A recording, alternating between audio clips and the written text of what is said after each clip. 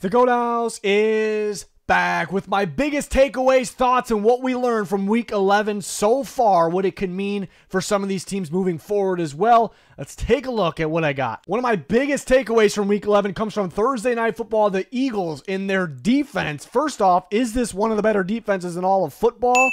Showing what they did to the Commanders and what they've done to the Bengals and just in recent weeks. And I'd say yes. And take it a step further, could it be an elite defense? It very well could be. I mean, the coverage on this defense and the motor, I mean, night and day difference. The energy, the hustle, the coverage skills, night and day difference from right now to the end of last year, kind of proving that defensive coaching is, we know it has to be important, but it is insanely important. Vic Fangio doing a really good job with these guys. Quinion Mitchell, one of the better corners in football. He's a rookie. Cooper DeJean, a rookie, lighting it up. I mean, the whole secondary looks good. The linebackers, Nakobe Dean is really getting going as well. Pass rush is solid, but that's actually not even the brightest part about this defense. The interior very solid, though. Jalen Carter really standing out. Plays that he made, but plays he's creating for his teammates. So Eagles defense is something the offense got going really late in this game. It's crazy that they're more of a defensive team. I mean, just think if the offense can get going, and it's been going, but if it can get going a little more consistently, how scary this Eagles team could be. So that's kind of my takeaway looking, moving through the rest of the season, what to watch for the Eagles here. So definitely a big-time team to watch after their victory against the Commanders. And I do have a takeaway, but more of a question for the Washington Commanders from that Thursday Night Football game as well, and that is, will there be more of a game plan out there because of this game, but just because there's a lot more on tape for them going forward? Or was it just the Eagles defense being that good? Was it just one game? Because this is the worst performance from the Commanders this year on offense. Nothing really going for Jaden Daniels. Didn't really throw well. Didn't look fully right. Couldn't scramble. Even the design runs didn't look right. Terry McLaurin couldn't get open. And the reason I bring this up, is there more of a game plan? There's more of a game plan for everyone. But two things. Number one, Cliff Kingsbury, looking at him in the Cardinals days.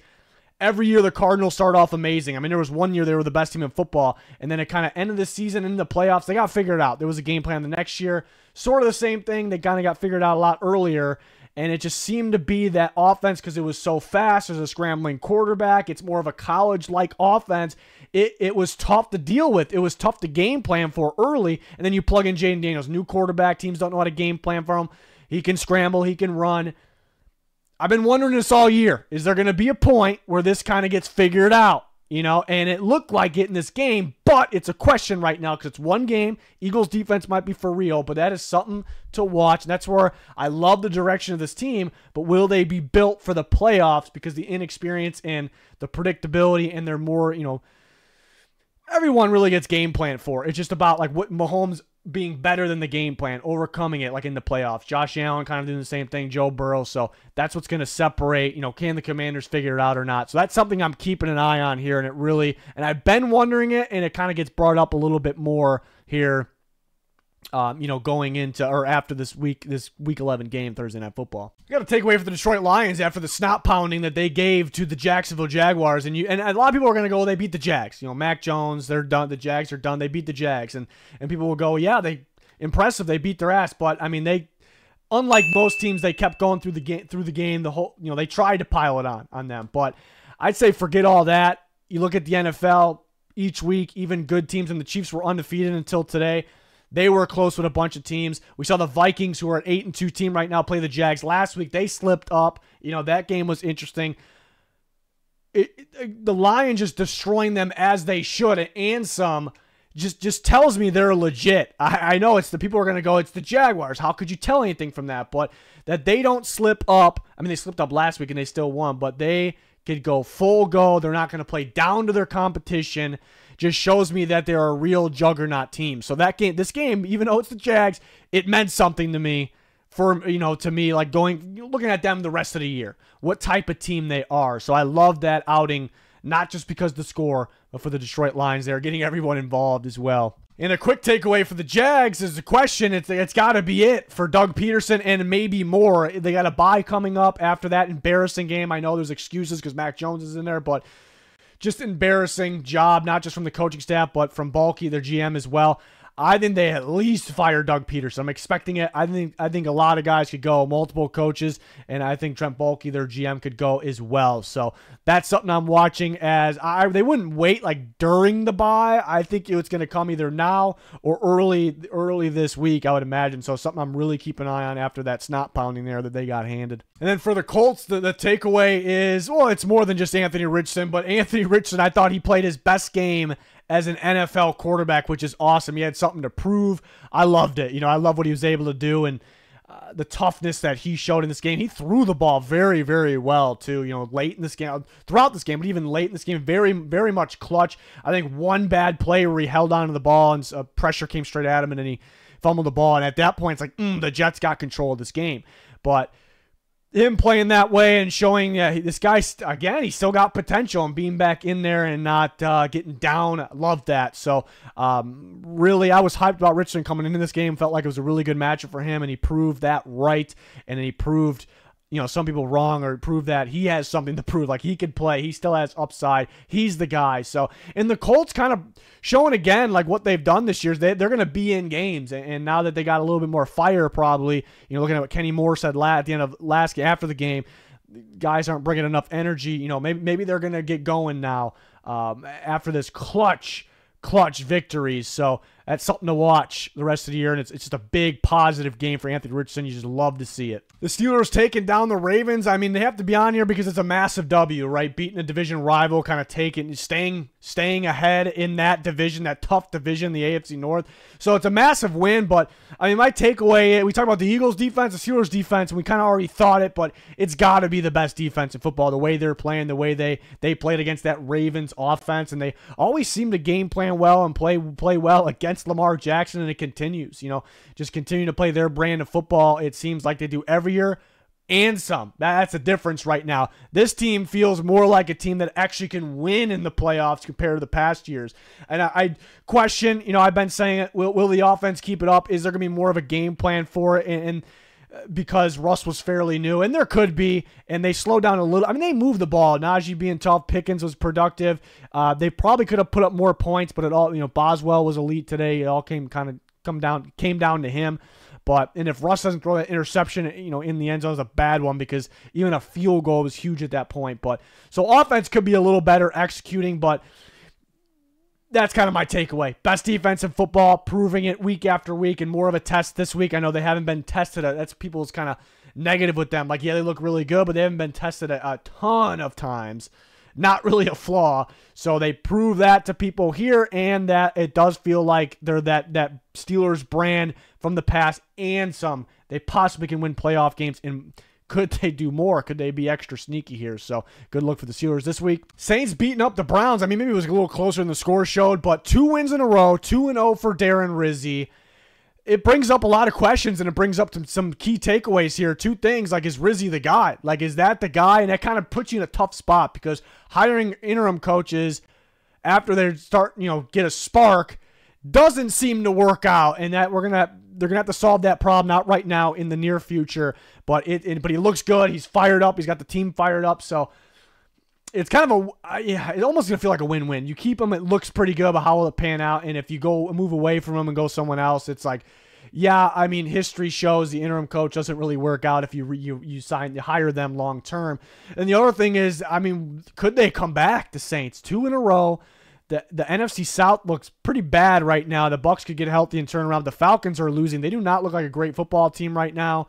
The Saints beat them last week as well. So, I guess we cannot rule out the Saints. I think that Olave's got to come back after the IR. They're talking about shutting down for the season, but now that they're playing right now, MVS looks good for them. So, yeah, we're keeping our eyes on Rizzi and the Saints and what they could do. Can they make a comeback in the struggling NFC South? A quick one here. The Patriots did lose the game, but my takeaway for the Rams, I thought Stafford played well, but and it was good that they got a victory. Puka was awesome too. There's no real anything we learned from them. Patriots, just Drake May. I'm not surprised. I was a big Drake May guy. A lot of people were, but Drake May's they got one in Drake Maye. It really feels like it. And he still has that turnover potential. We knew that. We knew that about him going in. And we see guys like Mahomes and Josh Allen. These guys could turn the ball over, and if they can make up for it, it's worth it. Drake May's that type of guy where he can make up for it. He can make those big plays. He was awesome in this game. He is clutch on third down. He was at North Carolina, too, with his legs and with his arm. Being able to roll out, understand, read pressure, feel it, roll out, make a play. He has so much potential. He has so much potential, and if you're a Patriots fan, you got to be jacked up. And there is a big, significant gap for this year. We're not even through the first year. Jaden Daniels, the rest of the rookie quarterbacks, but these other guys are heating up.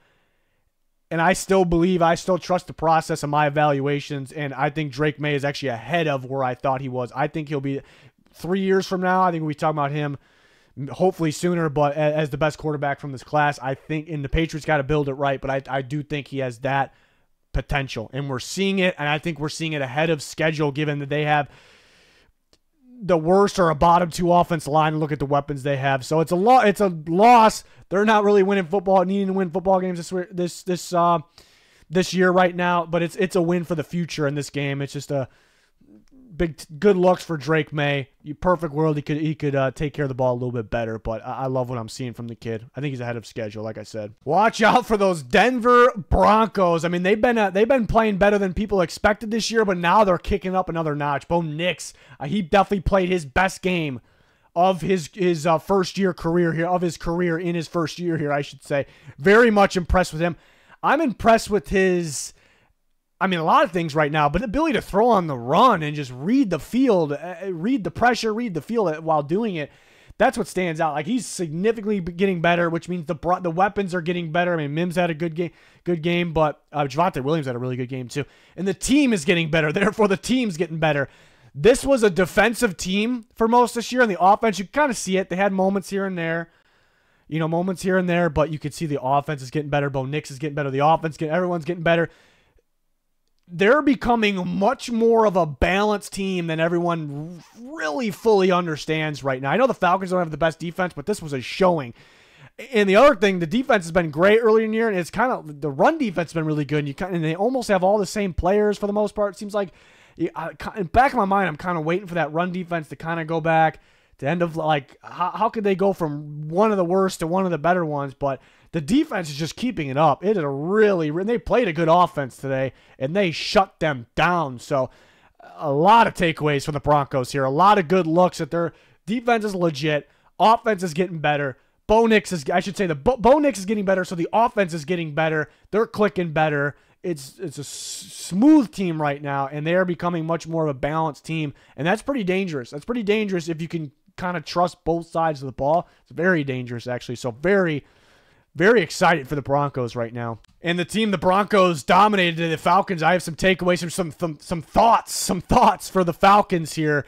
And they're supposed to be progressing, and they're not. They were new right away, and they were starting to get better. Like new coaches, new players everywhere, new quarterback. They're supposed to be progressing. I really expected them to, because they had a good bright spot, like not week 1, but right after that, and it looked promising. And my biggest issue for them is not even that. I can't trust this team. That's my takeaway. That's how I summarize it. I can't trust this team.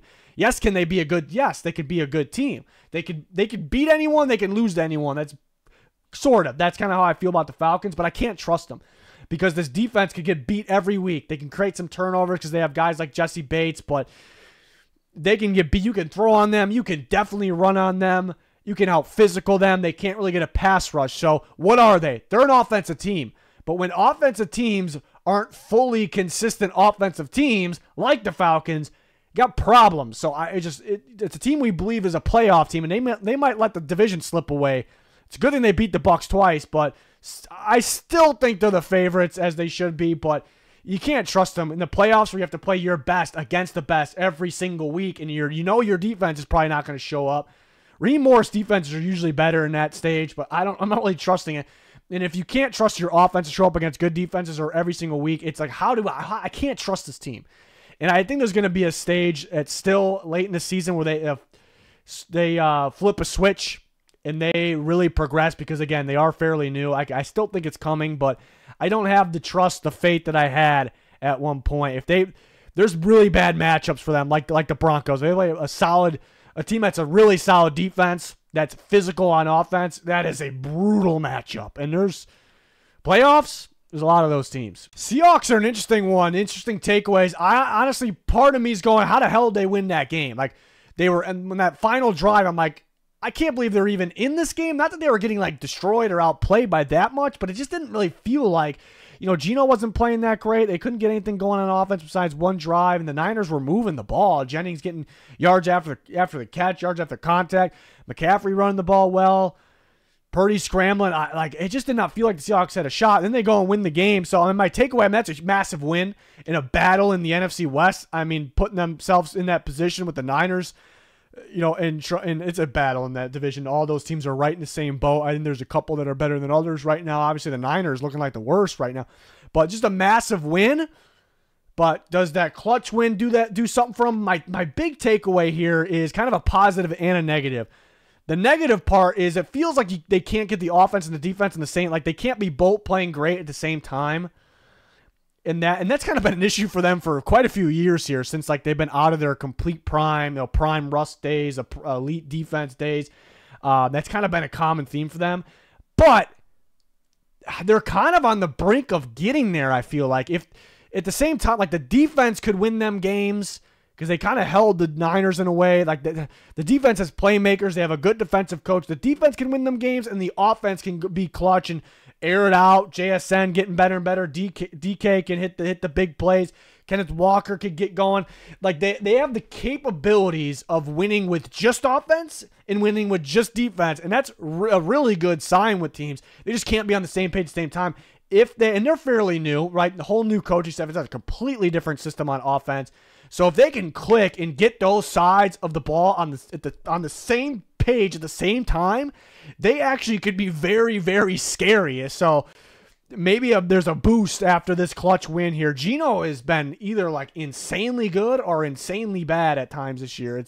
Maybe insanely is a little strong on the good side, but hot and cold, one extreme to another. But that it got me fired up for them. I'm not necessarily I don't have anybody to root for in that game, but it just get fired up for teams with sometimes you kind of feel that energy after a clutch win. So that was big for them. So it's a team I have my eyes on, and the reason of can they click and on the same page, both sides at the same time, because then they can be very, very sneaky. 49ers, man, they cannot close. They let games slip away. The special teams is awful. The defense was really good last week, even though they kind of let the Bucs get back in the game. But overall, they impressed. I'm like, this is where the defense goes. And in part of this game, it was like, yeah, the defense is playing great, but they're inconsistent on defense too. Is it another team I can't really trust? And the offense moved the ball. Like, you look at the way they moved the ball, the way they were out physicaling Seattle, you think they would have way more points than they had. So that's an issue for me. I know they're like very capable of doing more. They're showing that. So I guess that's a positive. But every week we go, all right, this is where the Niners go. This is where they go. And you think maybe they're going to go, and then no, they don't. And this is my big takeaway, from this week, where it's a big learning week, really big week, tough matchups, and teams are kind of clicking in the back of their minds, playoff stretch, get in the playoffs, home stretch here. And the takeaway here is they're just not the same team. It's not the same 49ers team. Like, can they be better? Can they figure it out and get good? Because I don't know if they're that great right now. Certainly, yes, they can, but this is just not the 49ers team. This 49ers team would not have won those playoff games last year, because the last year one's better. Basically, we're so used to the same Niners team. This is not it, and it's for several reasons. I know they still have a lot of the talent. They have the talent still. The skill, the talent's not. It is there, but it's weird. It's weird seeing it, and we got to just kind of face reality at this point with them. So that's the big takeaway for the Niners. And I pretty much had to put the Bills on this video because they get a massive statement win against the undefeated Chiefs. And I mean, that's really the takeaways. They get a big time win. They're serious. I could see this team winning a Super Bowl, contending. They're legit. Nothing new really, so that's why I don't have too many takeaways. But I mean, looking at that game, I thought the Bills were just plain and simple better on all phases than the Chiefs. And they scored 30 points. That's big. I thought Josh Allen was the better quarterback. I thought that they had the better offensive line. I thought they had the better running backs. I thought they had they were just better on offense, or they were better on defense. They were just better. Does that mean they're going to be better all the way through at the end? It doesn't necessarily mean that. I think they have a decent shot, you know, and it's just a big win. I know it's at home. What's going to happen if it's in Kansas City, but trying to get that home field advantage in case you got to play that one, in case you got to play anybody. But that rematch, that could be huge, though, for the Buffalo Bills, who look like a juggernaut team. So very much impressed with them. I mean, I didn't really learn anything new. That's most of this video. I kind of tweaked this video this week. It's just, what did we learn? What does it mean going forward? We didn't really learn anything new from the Bills, but because I kind of already thought that about the Bills, and we picked them to win this game. But I was impressed with the amount of points they scored, and I was impressed that I'm trying to find where the Chiefs were better than them. So there's probably like one specific position maybe, but I don't know. I don't know if that even exists. I thought the Bills were just better everywhere, you know, in this game. So that's obviously massive, but the big thing is getting this massive victory. How about the Chargers taking down the Bengals in a very entertaining game on Sunday Night Football? The Chargers needed this one. It got interesting. They almost let it slip away. They blew a comeback, but they needed to win this game. Haven't played the best competition this year, so we knew they were a good football team, that they were playing good football, but to be able to go out and beat a good football team, beat a really good offense, I think was huge, and it helps us kind of believe in them a little bit more going forward. The play calling was a little odd in this game. The lack of runs, which is kind of the opposite of Harbaugh and Roman.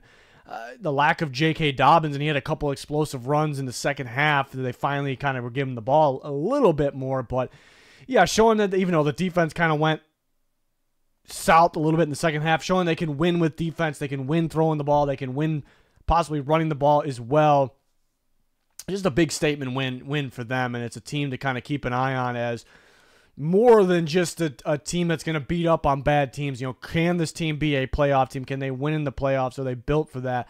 So an interesting team to watch after they get a statement win against the Bengals in Sunday Night Football. And the Bengals dropped to 4-7. This is a much better team than that record. They could have at least 3 more wins. So to me, my takeaway, this team's got to find a way to get in the playoffs, because this is a team, you know, I don't expect them to win the Super Bowl, probably because their defense, because they can't close out games right now, and their defense isn't, you know, maybe it isn't good enough. I do feel like it's getting better, though. I know it wasn't great in the game against Chargers. It was better in the second half for sure, but it's too explosive, too good of a team. Just think about them matched up against other AFC playoff teams. Chiefs, well, they already played them and they had them. I mean, they could beat the Chiefs. Would we pick them to beat the Chiefs? Maybe most people wouldn't, but they could beat them, and they could play against the Bills. We know they could play against the Chargers. So it's one of those teams that can pretty much beat anybody, but lose to almost anybody. I wouldn't expect them to lose to, you know, I guess a handful of teams at the very bottom. But that's why we need this team in the playoffs. They have an MVP candidate, Joe Burrow. They have one of the best offensive players in football right now in Jamar Chase. They have maybe the best defensive player so far this year, one of them in Trey Hendrickson. I know you need more than just the star players there, those star players, but they have the talent. It's kind of a shame that they're not getting more wins. They're not closing out games. I don't really think it's a Zach Taylor issue. I don't really have a big problem with Zach Taylor, but yeah, I mean, I guess it falls on him if they can't close out these games. I had an issue with the ending of the first Ravens game, how he handled overtime. Did not have an issue with the last Ravens game, going for 2. I don't have an issue with that. But it's a tough one because this team is too good to be 4-7. They're too good to miss the playoffs. You could argue the defense isn't good enough. It might be true, but look at them, how they stack up with other AFC teams. They could beat them. They could play with them. So this team needs to find a way to close out games and make the playoffs. We need them in the playoffs. So did this video a little differently this time. Just had some key takeaways as we kind of approach the playoff run type of the season. So let me know your guys' thoughts if you have any more takeaways. But we got loads of content on the way for Week 12. And, you know, still have that Monday night video for Week 11 there. But that's going to do it. Thanks for watching. Goodbye.